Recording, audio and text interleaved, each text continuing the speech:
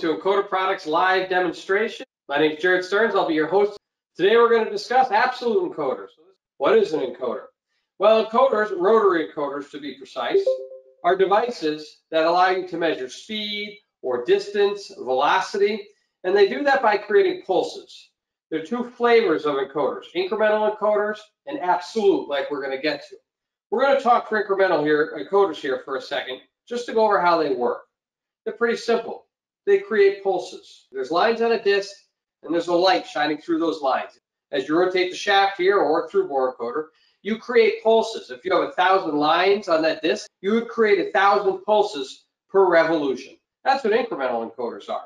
If I were to turn this and you weren't paying attention and you didn't hear them, you missed them. It doesn't tell you where it is, just creates pulses. An absolute encoder is different. Absolute encoders actually tell you where they are. They give you a discrete position. So for example, I have a watch here, and if I removed all the numbers, it'd be an incremental encoder. If I just listened to the ticking, tick, tick, tick, tick, and counted those ticks, I could tell you how many seconds went by. Better not miss one. An absolute encoder is a lot like putting the numbers on the face of the watch. It gives you a discrete position. I can look at my watch and say it's 11:20, 11:31 now. And then I can wait 5 minutes and I can look back at my watch and say it's 11:36. I didn't have to actually watch and listen for the ticks. That's what an absolute encoder does. It gives you a discrete position whenever you query it. So why would you need an absolute encoder? Well, there's some very important reasons why, depending on your application, you may choose to go with absolute feedback, you'll hear it often called, versus incremental feedback. One of them is maybe you have a situation, an application where there's safety involved. You can't afford to lose position. You can't afford, if there's noise in the environment, if there's a sudden loss of power, you can't afford to have motion that isn't controlled, or that if you turn the system back on, you don't know where you are anymore. Some systems, that doesn't matter. Safety is not an issue. And they say, think of a CNC machine and you have a power loss. What's the first thing you do? You hit the 0 button, send everything home. So, hey, send it back, send it home. We're going to hit a limit switch. We're going to set 0. That works great with an incremental encoder. Well, what happens if I have a 40-foot gantry crane and I've got an encoder on that and you have a power loss and you need to reset the position? Well, if you have an incremental encoder, you got to send that crane 40 feet back to hit home. So there's a lot of applications where that would be a hindrance to have to 0 if there's ever a loss of position. Using an absolute encoder removes the need to 0. And it also allows you to, whenever you query, get an updated position, even if you missed a count, for safety. So it's a much more robust way to establish a position. Now, not only will an absolute encoder give you the position within a circle, 0 degrees, 10 degrees, 270 degrees, it'll also give you the number of rotations if you select what's called a multi-turn encoder. So the two flavors of absolute encoders are single-turn encoders. They give you a position within a circle, and then multi-turn encoders. They give you a position within a circle and the number of times you've gone around in a circle. That's pretty important. If we go back to my watch analogy, your watch is a multi-turn absolute encoder. Your hour hand tells you how many times the minute hand has gone around. That's all the hour hand is a turns counter. That's what multi-turn encoders are. Now, our multi-turn encoders are pretty special. And you may say, well, counting turns is counting turns. I mean, you're not going to count turns differently, right? If I went 4 times around, your encoder better say 4 and not 5. Well, how it's accomplished is actually very important. There's 3 main ways to do it. There's the use of gears, which if you think, again, of watches. A lot of encoders today, if you were to take a back cover off, they would have gear trains in the back, little plastic gears to establish how many turns you've counted. You can also use a battery backup system to establish how many turns by storing that count in memory. Or the third way, which is the newest way, is through a process called energy harvesting. And that's what our multi-turn encoders do to establish a multi-turn count. Well, now why do you care? Let me show you. Here we have a conveyor belt, and on this conveyor belt I have an incremental encoder here, our incremental cube encoder, and hanging off the back is our 58mm multi-turn encoder. I'm going to start the conveyor belt, and as you can see here, this bottom display and this top display are in sync with each other. The top one here is the absolute encoder. The bottom one here is the incremental encoder. If I were to stop this conveyor and I were to turn the absolute encoder power off, here you can see I've got an error 01, which means my absolute encoder is no longer talking. I just cut the VCC circuit right out of there. It's off. When I turn this absolute power back on, it goes right back to where it was. It didn't forget. We didn't go to 0.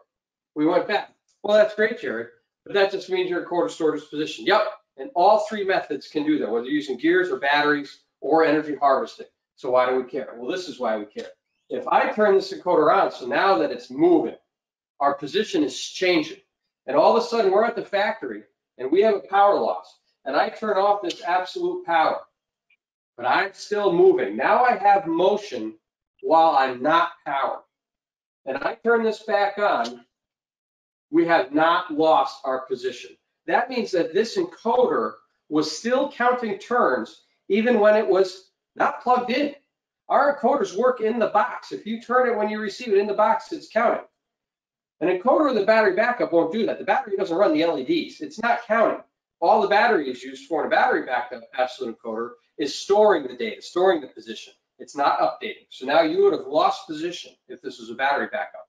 Now, if this encoder had gears in it that were mechanically turning to count turns, well, Jared, that would have still worked. You're absolutely right. It would have still worked, except that you can only have so many gears. Some of these encoders out there are pretty long. They start looking like soda cans, I call them. They're long because of all the gears in the back, and you're still limited to the number of turns. If you had an application where, let's say, a gantry, and you're traveling maybe 40, 50, 100 feet, or any application with a long distance, you might have a motor running a gearbox where you do 5,000 or 10,000 revolutions of that motor to get from one end to the other. Well, if you have gears, those gears typically, in most of our competitors' products, will roll over to 0 after 1,024 or 2048 turns. So if you have more than 2048 turns, an encoder with gears, very often, it's not going to be able to count high enough. It's like having an old car with an odometer that rolls over at 100,000 miles. Well, cars nowadays need a little bit more than that. So do encoders. Our encoder rolls over at 2 to the 43rd power. All multi-turn counting is 43-bit. Now, I did some math. I didn't run this by engineering, but I looked it up this morning. It's 49,313,000 miles to Mars. And if we multiply that by 5,280 feet, we know how many feet it is to Mars. Now, 2 to the 43rd power divided by that many feet is 33, which means we can make 16.89 round trips to Mars if we put this size wheel, a 1-foot circumference wheel, like we were lining a soccer or football field. We walk to Mars and back. You would get a unique position from Earth to Mars and back 16 times. Well, obviously, you probably don't plan on going to Mars anytime soon, but it's customizable. Because we're not using gears, you can select the resolution you need. If you need 2 bits or 4 bits or 10 bits or 12 bits of multi-turn counting, you choose what you need, so keep your word length short. You'll always know with our product, no matter how far you need to run out with those multi-turn counts, you'll be able to do it with our product.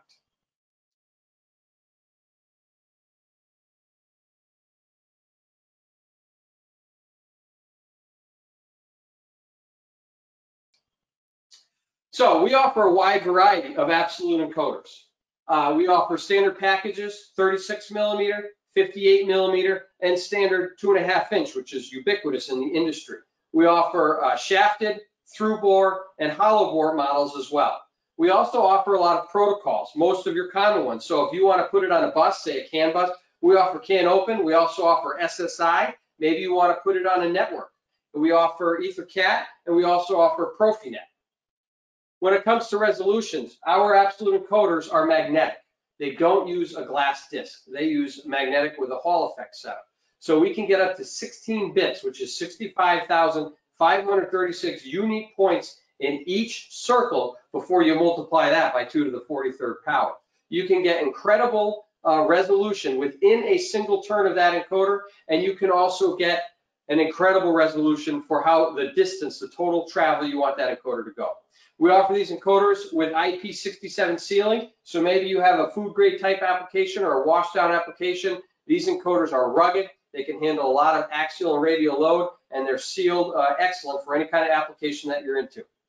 Another great thing about our encoders is we have engineers standing at the ready to help you, and they're based in Idaho, USA. You can call us. We're on Pacific time. You're not sending emails trying to explain a complicated question. You're going to get us on the phone right here in the USA to talk with you whenever you're ready. Thank you very much for joining the show. Enjoy the rest of your day.